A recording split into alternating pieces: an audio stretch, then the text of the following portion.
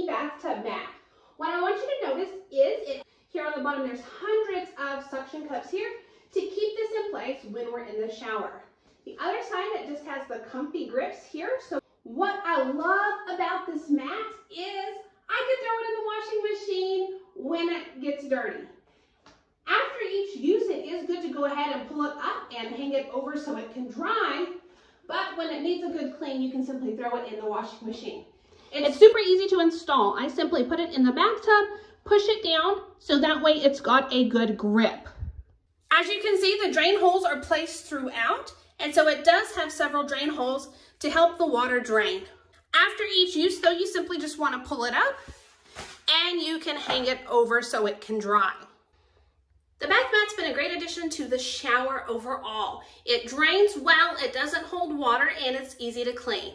So I hope you found the review helpful.